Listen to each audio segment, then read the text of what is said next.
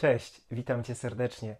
W ramach realizowanego przeze mnie projektu chciałbym wprowadzać Cię w świat niuansów wokalnych, dzięki którym dowiesz się, co jest ważne w śpiewie, na co warto zwracać uwagę, czemu poświęcić czas i jak świadomie pracować nad sobą i swoim głosem, by służył Ci długo i przede wszystkim zdrowo.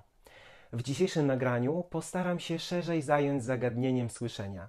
Opowiem Ci o rodzajach słuchu i spróbuję przybliżyć, jak nad poszczególnymi rodzajami pracować, jeśli jest taka potrzeba.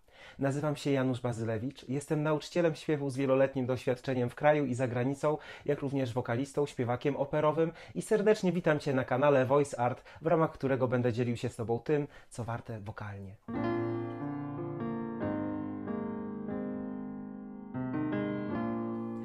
Już w poprzednich odcinkach sygnalizowałem Ci znaczenie słuchu i konieczności uczenia się go w pewnym sensie od nowa dla potrzeb nauki śpiewu. Jest to nieodłączny element budowania warsztatu wokalisty i niezależnie od gatunku muzycznego, którym w przyszłości się zajmiesz, warto poświęcić mu trochę czasu. Obok wzroku, węchu, smaku i czucia słuch stanowi jeden ze zmysłów człowieka. Służy do odbierania fal dźwiękowych i bodźców, które przewodzone nerwem słuchowym do kory mózgowej tam są interpretowane. Od umiejętności przetwarzania bodźca dźwiękowego przez mózg zależy, jakimi rodzajami słyszenia dysponujemy. Nie każdy posiada tak samo rozwinięte poszczególne rodzaje słuchu, ale większość z nich da się wyćwiczyć. Za chwilę wymienię wszystkie rodzaje słuchu i krótko scharakteryzuję je ze wskazaniem sposobu ćwiczenia. Dla niektórych będzie to wiedza bardzo podstawowa, ale z racji ogólnej dostępności kanału chciałbym, by zawierał on również informacje dla ludzi początkujących i niezwiązanych wcześniej z kształceniem muzycznym.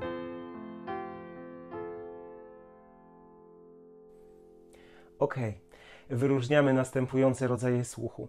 Pierwszy to wysokościowy, subtelny. Odpowiada za identyfikację kierunku podążania melodii lub zarejestrowanie wysokości dźwięku.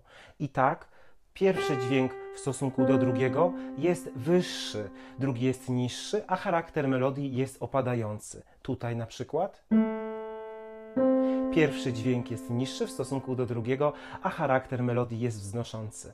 W zestawieniu dźwięków z melodii Mary Have a Little Lamb melodia ma charakter opadająco wznoszący. A w przypadku Ody do radości wznosząco opadający.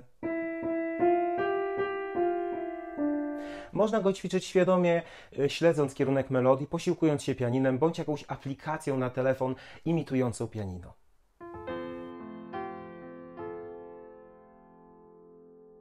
Słuch melodyczny odpowiada za umiejętność rozpoznania kierunku dźwięków w całym ciągu melodycznym.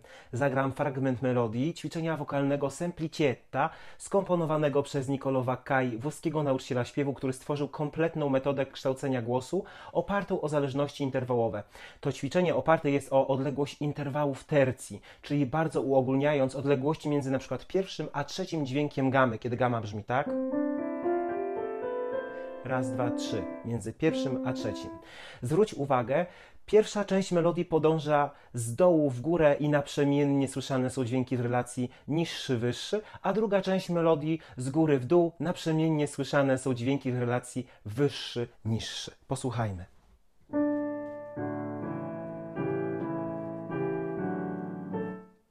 I druga część.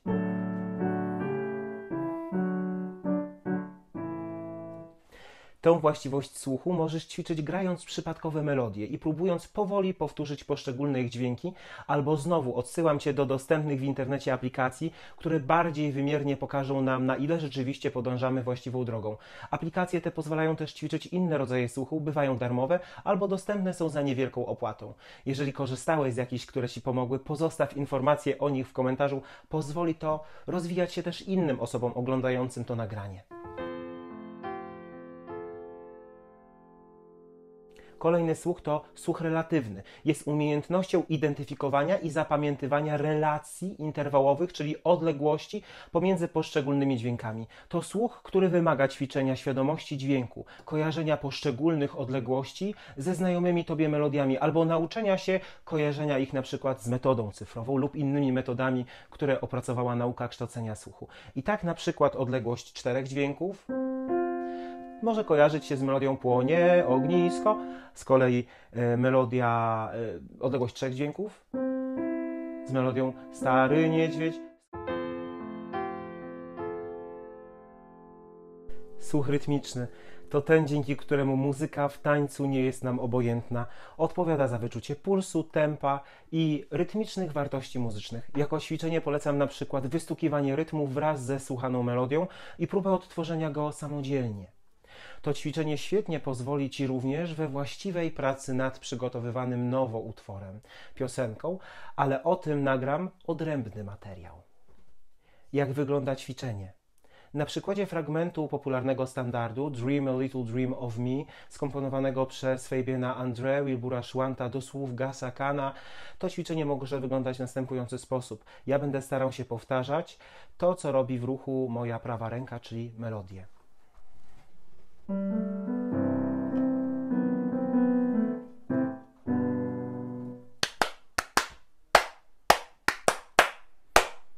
Albo na przykładzie piosenki Christina Aguilera Say Something ćwiczenie będzie wyglądało tak.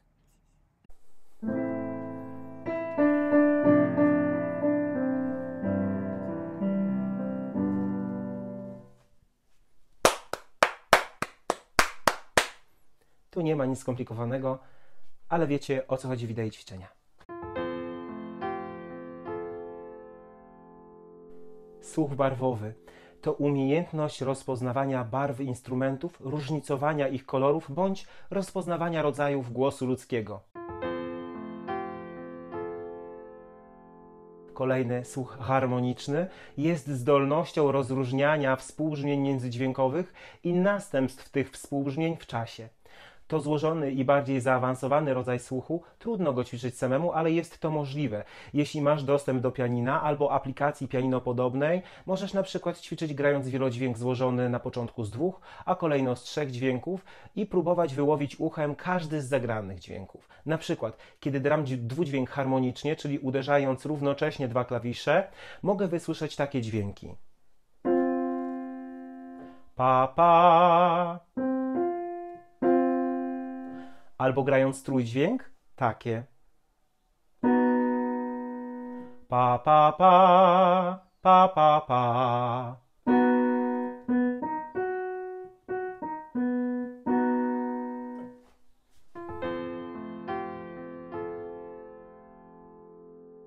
Kolejne 2 rodzaje słyszenia u osób dorosłych nie są możliwe do wyćwiczenia.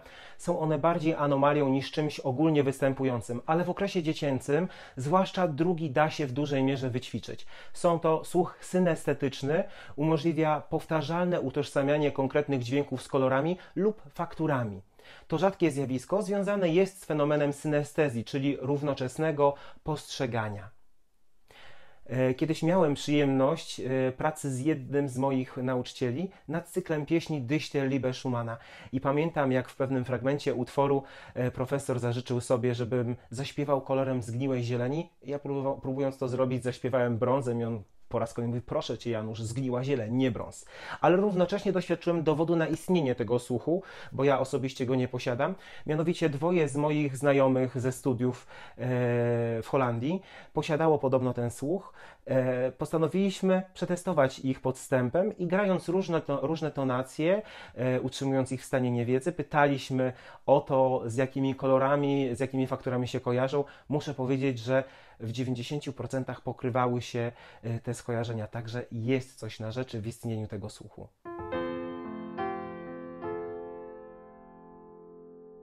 Kolejny jest słuch absolutny, osławiony. Zdolność przejawiająca się umiejętnością rozpoznawania bezwzględnej wysokości dźwięku, czyli bez względu na to, jaki instrument wyda określoną wysokość, ton posiadacz tego słuchu jest w stanie określić dokładną wysokość tylko za pomocą samych uszu. Na przykład to jest C, to jest G, to jest Fis. Ja, widząc te dźwięki, wiedząc, że je gram, mogę określić wysokość, natomiast osoba ta bez relacji wzrokowej z instrumentem i bez wiedzy o tym jest w stanie to zrobić.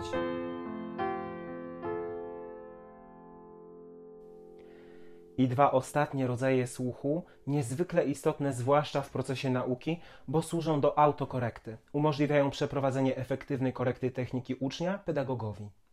Wynikają one z pewnego rodzaju wrażliwości słuchacza na dźwięk i łączą się ze zjawiskiem empatii. Są to słuch funkcyjny, który polega na zdolności pedagoga wokalnego do oceny funkcji aparatu głosowego na podstawie jakości brzmienia, pozwala określić problem, ale nie zawsze jego przyczynę. I drugi słuch to słuch kinestetyczny, który stanowi zdolność empatycznego odczuwania nieprawidłowych mechanizmów techniki wokalnej zachodzących w ciele wokalisty. Ocena tu nie odbywa się poprzez wnioskowanie na podstawie wrażeń akustycznych, a odczuwanie przez świadome i bierne odtworzenie ich w ciele pedagoga. Wynika z czuciowego odbioru zjawisk dźwiękowych. Tutaj warto wspomnieć wielkiego, wybitnego amerykańskiego pedagoga XX wieku Douglasa Stanleya, który powiedział: kompletny nauczyciel musi być zdolny do interpretacji określonego dźwięku z fizycznego punktu widzenia. Musi być zdolny do słyszenia fizjologicznych błędów tak samo dobrze, jak tych, które są widoczne. Tylko takie kierowanie się uchem w synchronizacji ze współodczuwaniem ciała ucznia pozwala kierować go na właściwe tory. Jeśli nauczyciel nie słyszy w ten sposób, nie powinien uczyć. W filmiku narzędzia autokorekty w śpiewie, do którego obejrzenia, jeśli go jeszcze nie widziałeście, zachęcam, link w opisie, wspomniałem o zawodności słuchu wewnętrznego w kontekście głosu. Nadmieniłem, że głównym powodem jest woda, z której w dużej mierze jesteśmy zbudowani. By bardziej namacalnie tego doświadczyć, przeprowadźmy eksperyment. Dowiodę w nim różnicę postrzegania dźwięku na zewnątrz i w naszej głowie. Zaznaczam, niezależnie od wariantu doświadczenia, będę wydawał głos, próbując dokładnie w ten sam sposób to zrobić. Zaśpiewam fragment użytej już dziś piosenki Dream a Little Dream of Me, po czym ten sam fragment spróbuję wykonać na dwa sposoby, używając rurki i butelki z wodą. Na koniec spróbuję odtworzyć go przy zamkniętych ustach. Zwróćcie proszę uwagę, że dźwięk wydawany przy wydmuchiwaniu go przez rurkę do wody jest zdecydowanie niewyraźny, rozmyty. Słyszalne są głównie jego niskie tony składowe. Podobny odbiór występuje przy śpiewaniu z zamkniętymi ustami. Ok, zaczynamy. Stars shining bright above you, night breezes seem to whisper I love you. I ten sam fragment przy użyciu butelki, wody i rurki będę grał tylko jedną ręką, ponieważ druga będzie zajęta. Raz, dwa, trzy i...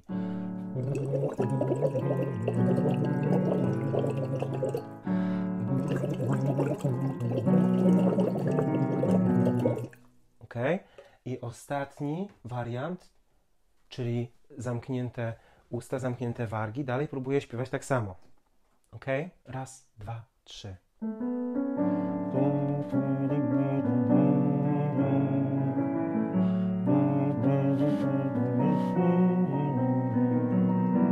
Ok? Rezultat świadczy o tym, jak bardzo autokorekta słuchowa jest wadliwa. Stwierdźcie sami, czy rzeczywiście rezultat był, jaki wcześniej sugerowałem. Swoją drogą, rurki i to w naprawdę różnych rozmiarach można używać do kilku innych ciekawych rzeczy. Ale o tym nagram w przyszłości odrębny filmik.